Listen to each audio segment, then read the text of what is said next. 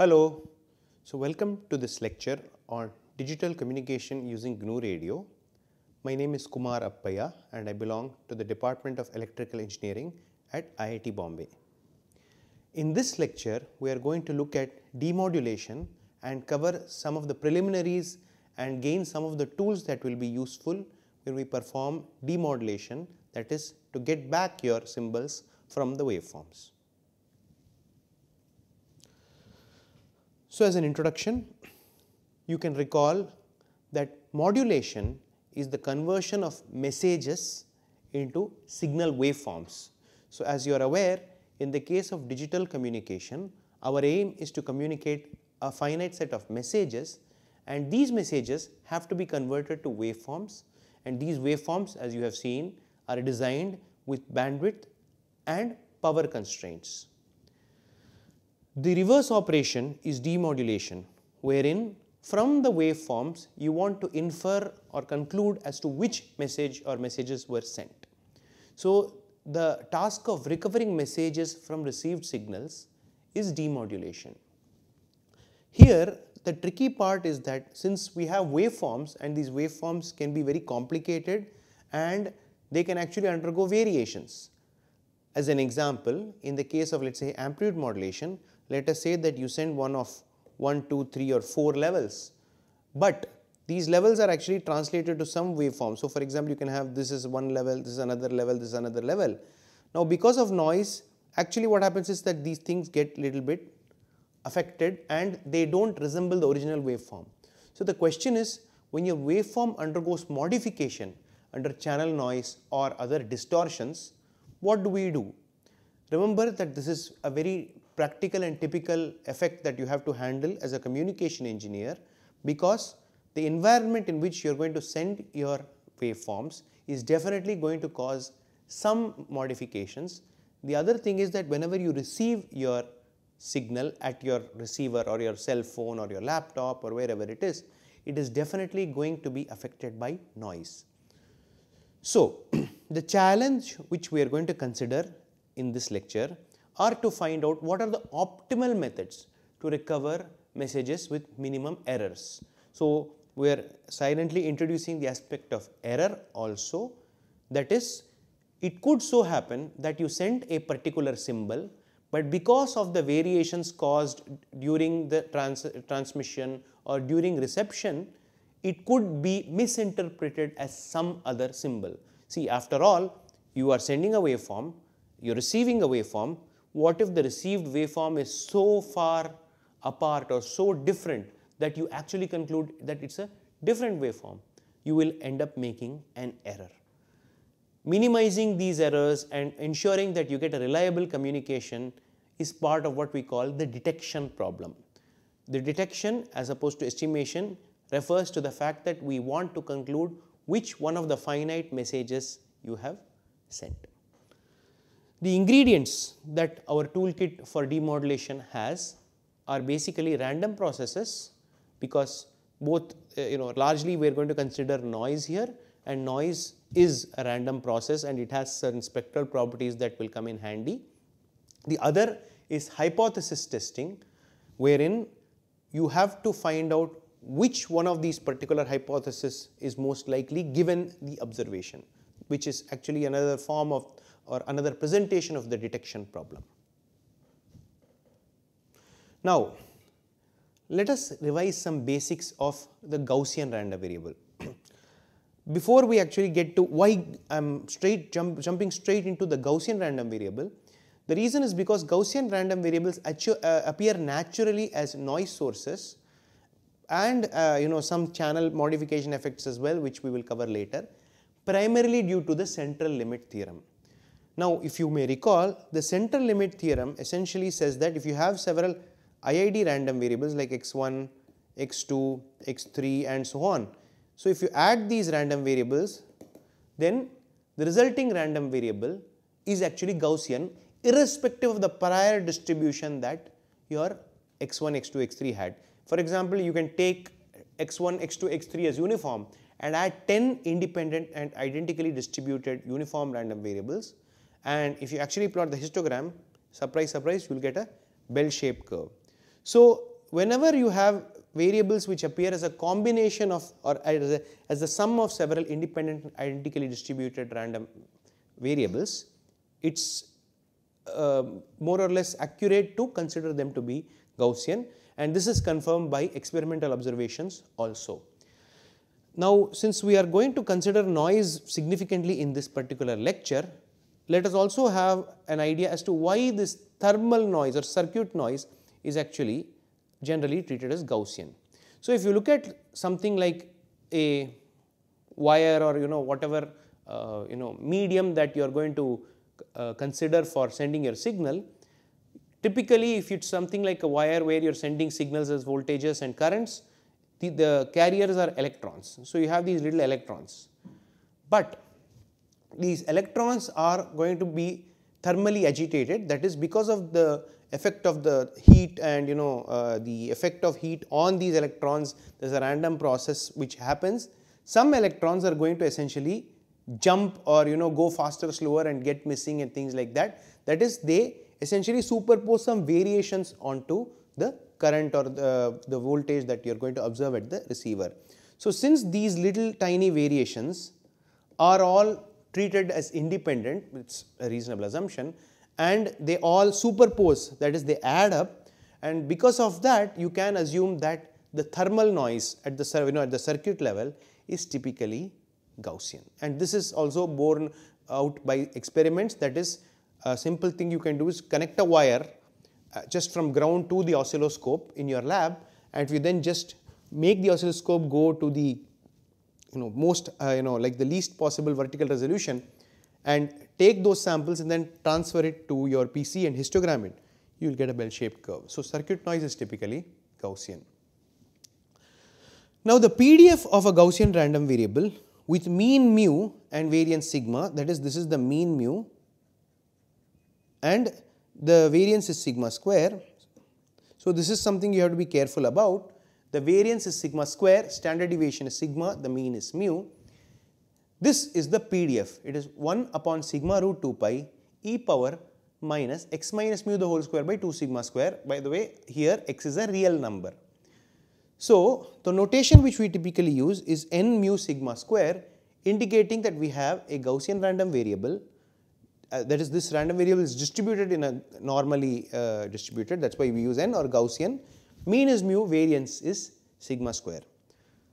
Now, of course, the PDF you would have seen is bell shaped. The median, for a Gaussian it is interesting that the median, which is where the 50% distribution lies, is mu. The mean is also mu. The mode, if you do not recall what a mode is, the mode is where the probability density function essentially has a peak. This is called a unimode or unimodular distribution because it has a single peak, and this peak is at mu. So, the median, mode, mean, all for a Gaussian are mu. The other thing is that the variance, the sigma square, controls how fat your Gaussian is, that is, how much variability there is. If the Gaussian is narrow, then if you start generating samples of this Gaussian, that is, if this variance is small, if you start generating many samples of this Gaussian, they will be very close to mu. But if your sigma is large, that is, your variance is large, then you will have variables all over, you will have the random variable realizations all over the place, and a wide variance signifies that there is a wide variation you can see. So, it is very typical to assume, to say that people typically say that most of the Gaussian is concentrated within mu plus or minus 3 sigma. Okay. If you calculate the probabilities, that will be close to 99% and so on, and you can just do those. Some people say 5 sigma, 6 sigma and so on, but mostly it is concentrated within, let us say, a 6 sigma or width of interval with centered around mu. So, that is how a Gaussian looks like. Some other basics, of course, some of these are true for random variables with any distribution. Affine transformations naturally preserve Gaussians. This is not true for all random variables, of course, but still for Gaussians it is true. If x is distributed as Gaussian with mean mu and variance sigma square, y is equal to ax plus b, then y is distributed with as Gaussian with mean a mu plus b with variance a square sigma square. Now this is not difficult to see, because if you look at expectation of y, that is equal to expectation of ax plus b, which is a mu plus b. Now similarly, for variance, if you look at the variance of y, that is equal to the variance of ax plus b, and I hope you recall that any addition of any constant does not affect the variance. So this is variance of ax, and multiplication by a constant essentially results in the variance getting squared, and this results in a square times variance of x, which is a square sigma square. Okay. So be aware that you must be able to quickly do these transformations. The reason is because often when we analyze problems related to detection, you may want to scale, if you have y is equal to x plus noise or something, you may say, oh, let me multiply everything by 10 so that it becomes easier. So then you have to make sure that all the distributions are scaled accordingly. Sometimes you may subtract some value, so then you have to adjust the mean. So make sure that these affine transformations and these computations are very clear. Another thing is this conversion to standard form. So this N01 is called the standard normal distribution or standard Gaussian distribution. That is, it is a Gaussian random variable with mean 0 and unit variance. That is, the variance of this random variable is 1. Now, the key idea is that any Gaussian random variable, there is an affine transformation that will convert this to standard normal. What is it? It's essentially x minus mu by sigma. So why does this work? So you have the result on top. Okay, this is actually like if you want to say use this y is equal to ax plus b, you essentially have a as 1 upon sigma and b as minus mu upon sigma. That's what you have, right? Because it's x by sigma minus mu by sigma. So that is a is 1 upon sigma, b is minus mu upon sigma. So it's very evident that a mu plus b, okay, so that a mu plus b is essentially mu by sigma minus mu by sigma, which is 0. Similarly, let's also look at the variance. Let me erase this. So if you have a as 1 upon sigma, b as minus mu upon sigma. Now if you want to calculate the variance, like I mentioned earlier, this b does not play any role in the variance, so we can essentially ignore this. A is 1 by sigma, and if you just say a square sigma square, that is sigma square upon sigma square, which is 1. Now this particular conversion to standard form used to be quite popular in the olden times when we did not have means of computing the Gaussians in a very easy way. So what would happen is that there would be essentially a booklet or table with lots of these Gaussian probabilities encoded in them, and you would essentially have those probabilities encoded only for N01. So suppose you had a mean of 10 and a variance of 25, you would then convert that whatever Gaussian probability you wanted to find out for a standard normal by transforming those variables and then just looking it up on the table. So this used to be popular in the olden times. Of course, today computers can essentially calculate these things very, very easily. Another important aspect that we need to be comfortable with is the CCDF, that is the complementary cumulative distribution function of the Gaussian, which we also for convenience call the so-called Q function. This Q function appears very frequently in the context of digital communication because calculation of symbol errors and bit errors often involve computations over Gaussian of the form this, that is probability that your value is larger than, So as we will see shortly or maybe in the next lecture or so, you typically have to demarcate your received symbols into decision regions, okay, so or decision intervals. So an error happens if your received value falls outside an interval. Outside an interval is something like saying z is greater than x, and z is greater than x, that is just you are integrating. In this case I am using the standard normal. Standard normal is often used because you can always normalize all your computations to make it have the noise to be something like N01. That's something you will see shortly.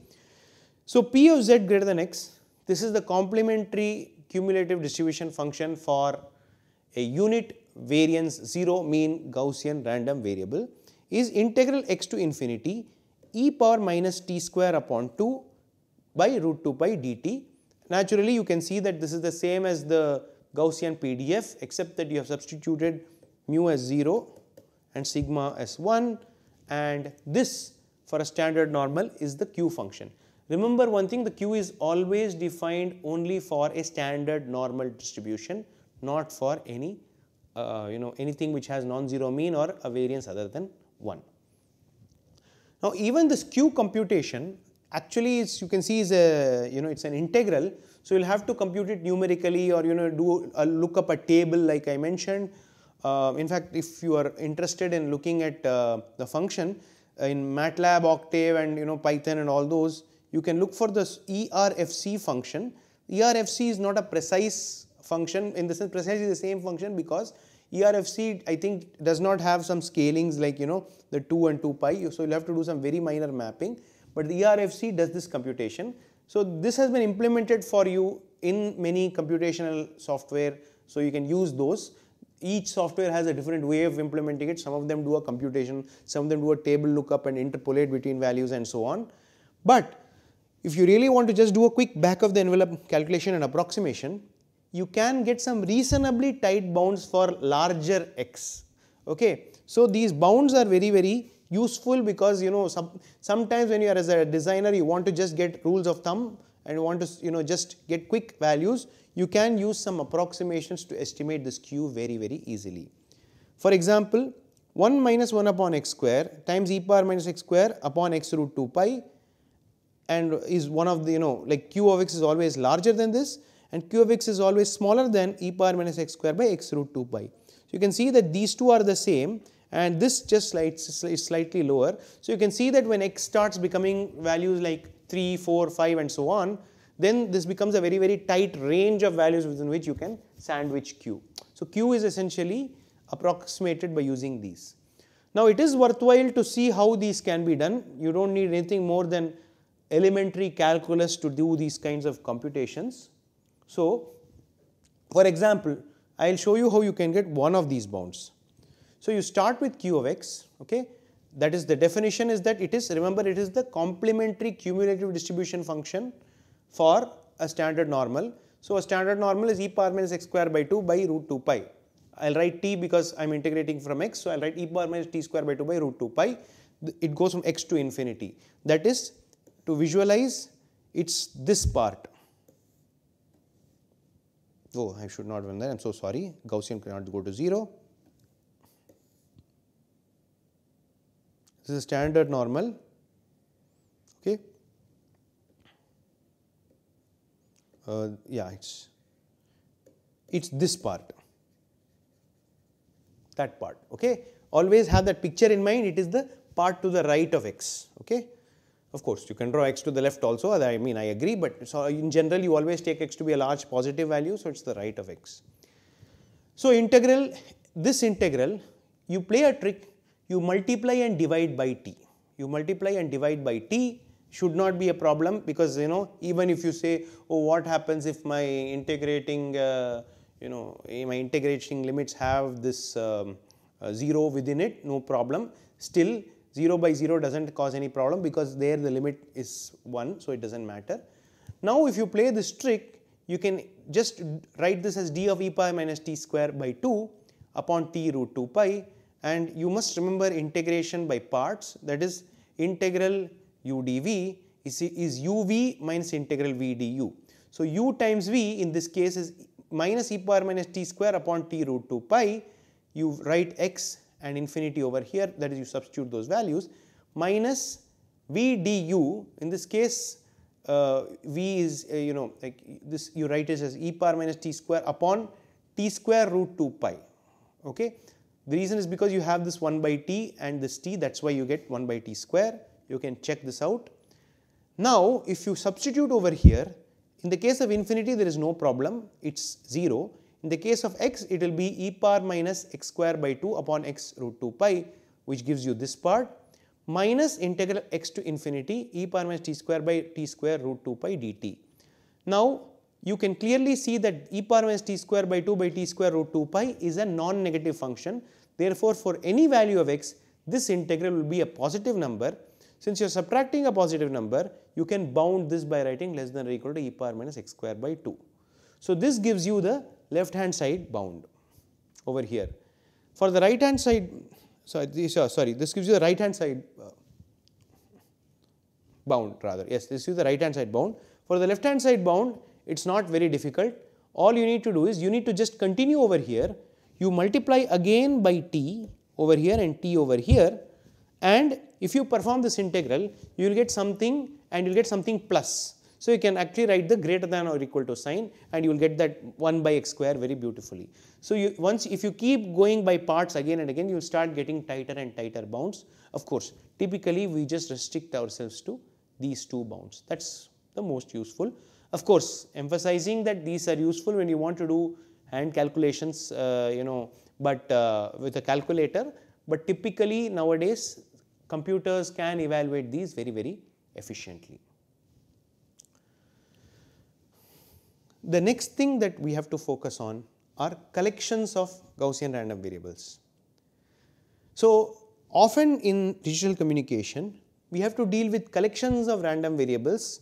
For example, suppose that you are getting multiple symbols at once and for some reason there is some relationship between these or some noise related correlations are there and all those kinds of things can happen.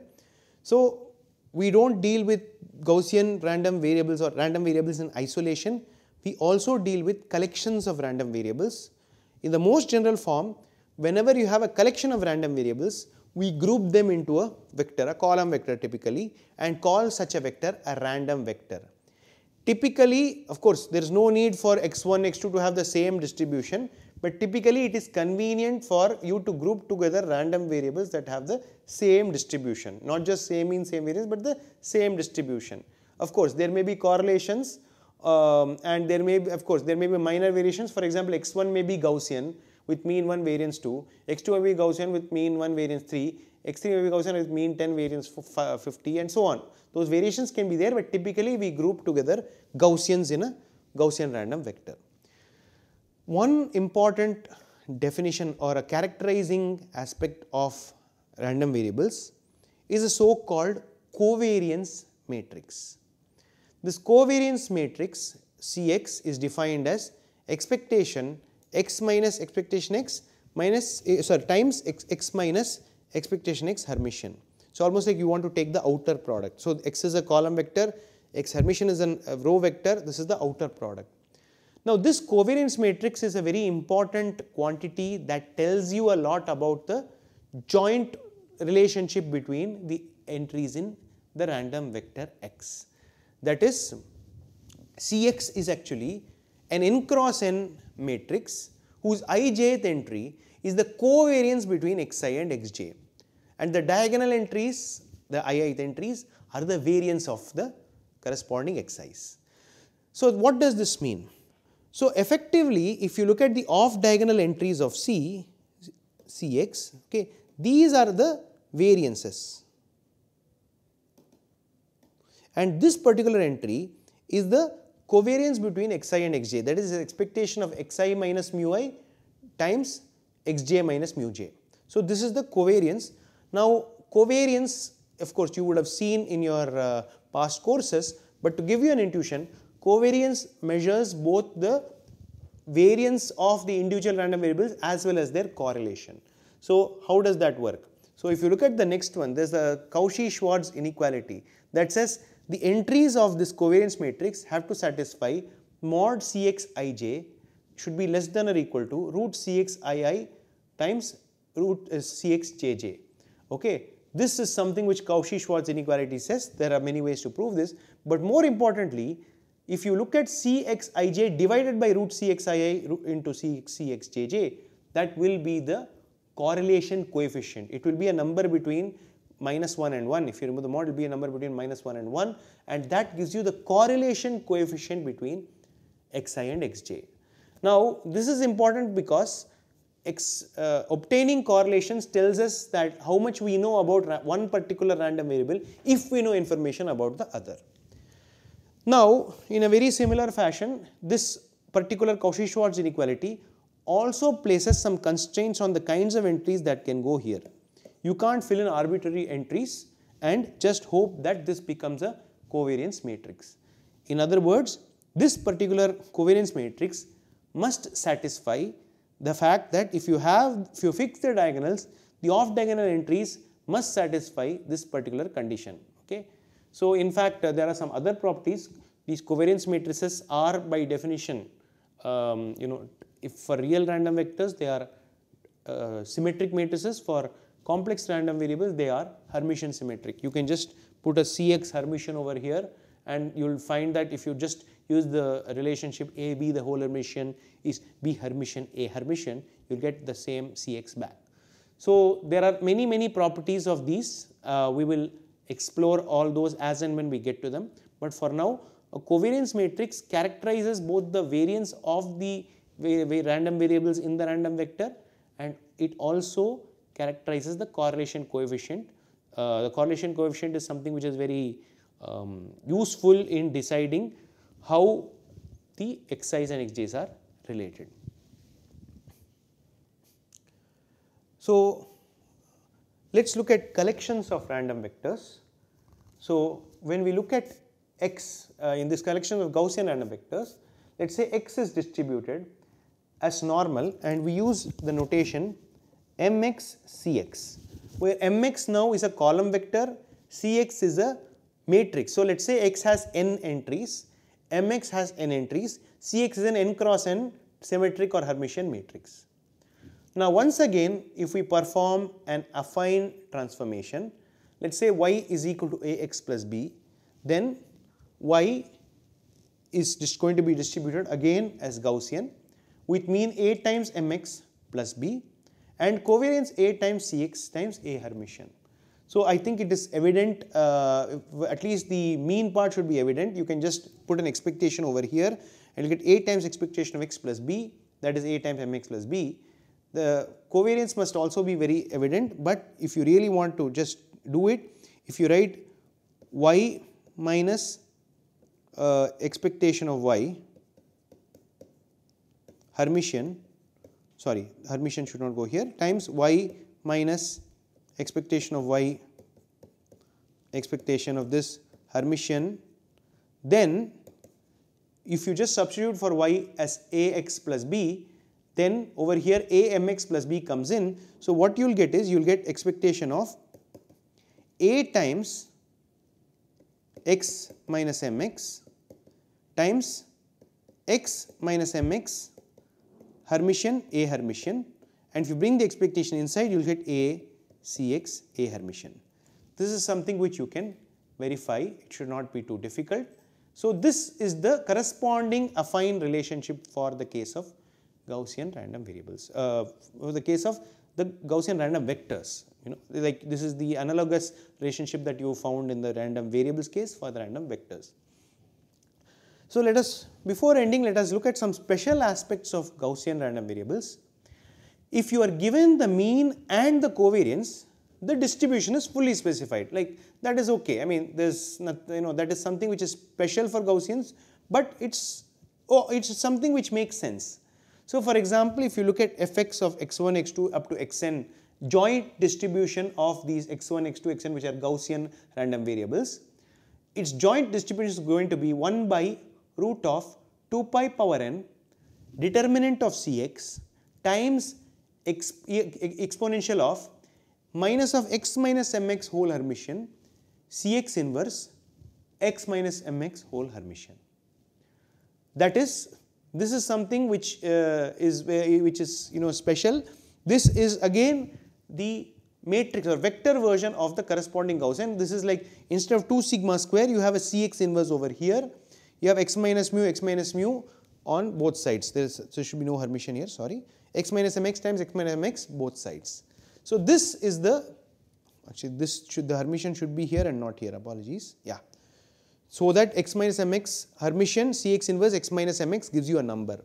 So, this is the joint distribution of Gaussian random variables. So there are some couple of properties, that is independent implies independent is same as uncorrelated, uncorrelated implies independence, and joint Gaussianness is preserved under affine transformations. These are a couple of properties. So this and some more properties of Gaussian random variables we will cover in the next lecture. So what have we seen so far? We have seen that Gaussian random variables have some special properties, and especially when you look at Gaussian random vectors, then the distribution is specified when you specify the mean and covariance. In the next lecture, we will cover a little more about the relationship between these jointly distributed random Gaussians as well as hypothesis testing. Thank you.